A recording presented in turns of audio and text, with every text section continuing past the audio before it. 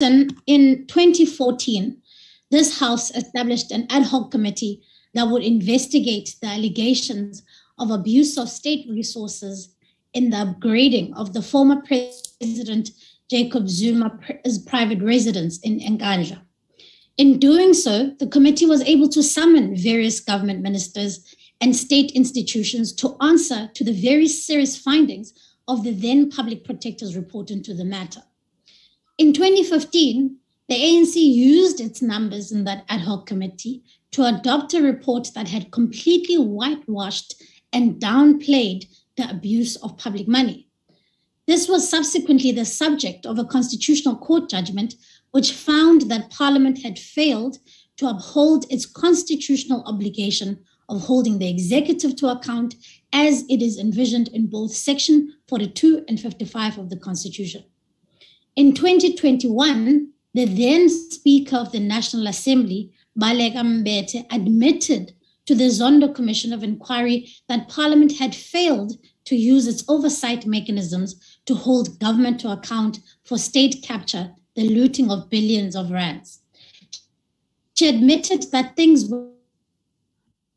went wrong and that these were mistakes that should never be. Sande Modise admitted that Parliament woke up when things were really bad and offered an apology on behalf of the people of South Africa. 8 years later, after the Nkandla matter seized this Parliament, another Speaker of the National Assembly, Nosiviwe Ngqakula, is faced with the very same question of principle. Allegations have been leveled against the sitting president, serious allegations of large monies in foreign currency stored in his home, kidnapping, torture, and the abuse of state resources to conduct covert operation. The very same choice is now before this House. Do we simply turn a blind eye to these allegations because of party politics?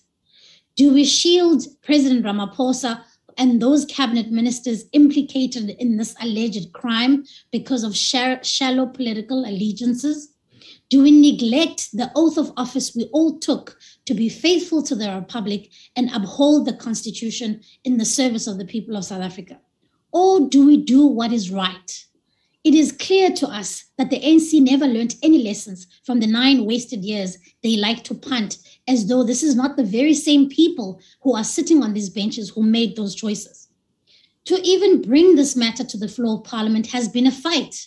We have seen every attempt to block MPs from doing their jobs, from shutting down accountability. Imihla le abantu be-ANC baxhapha amagwebu bethethelela izinto ezingathethelelekiyo. Anonelanga ukukhohlisa abantu beli, kunini siyonyelisa iParlamente singawenzi umsebenzi esithunyiweyo.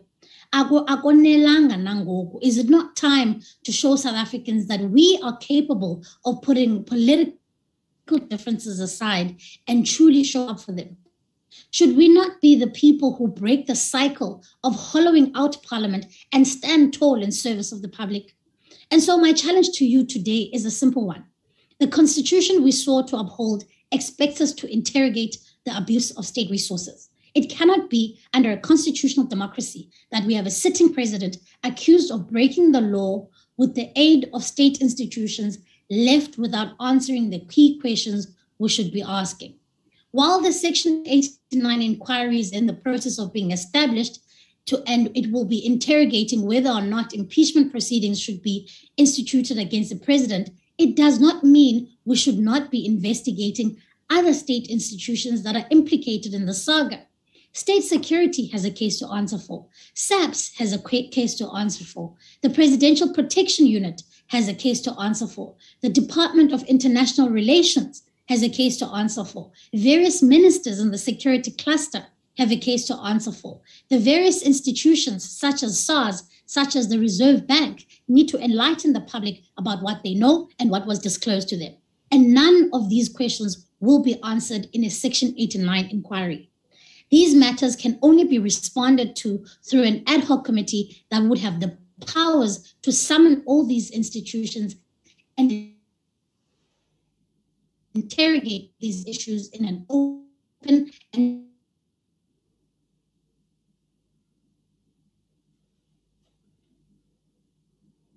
transparent manner.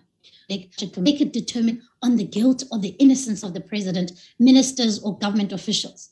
All that is asked of you today is to allow Parliament to do its work. Chairperson, my video has been switched off. Yes, go ahead. All that is asked of you today is to allow Parliament to do its work of determining the facts and testing the serious allegations before us. All that is asked of you today is to not repeat the mistakes of the Fifth Parliament of shielding the executive to account for political expediency. All that is asked of you today, members, is to side with the Constitution and the people we are meant to serve. This is not some mud-slinging political fight.